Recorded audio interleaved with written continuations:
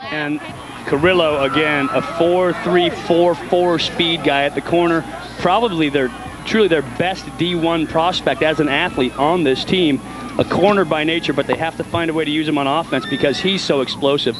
For Valley Christian on the Pittsburgh 25-yard line. Gambetto now will throw, and it is caught. And taking it inside the 10-yard line is Carrillo.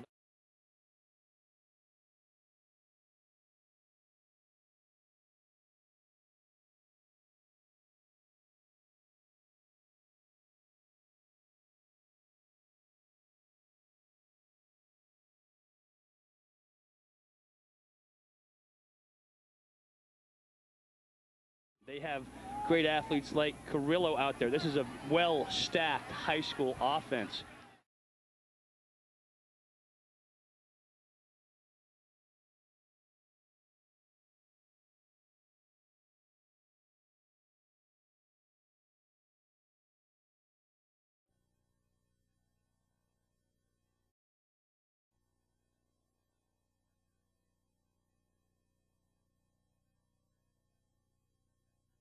Speed all over the field. The coaches said this is a D1 guy, probably our best D1 prospect, and he showed it right there.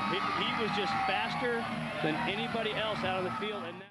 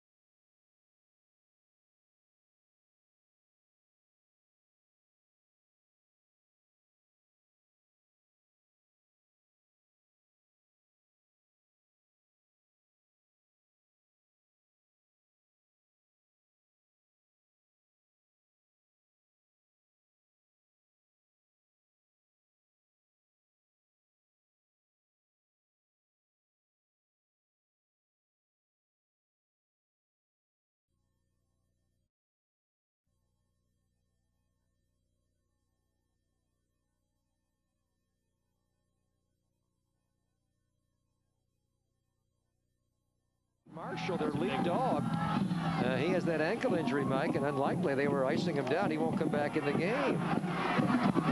There's the return by Carrillo. Can he pop one the whole way here? good night. He is gone. They will never catch him. What a return, 92 yards right back at you goes Daniel Carrillo. He gives up a 92-yard kickoff return to the good kickoff. Pushed him wide right. They just couldn't get there in time, and now it's go over. He's gone. And nobody's going to touch him once he gets to the outside. Look at that block. He got 2 for 1 there at the end.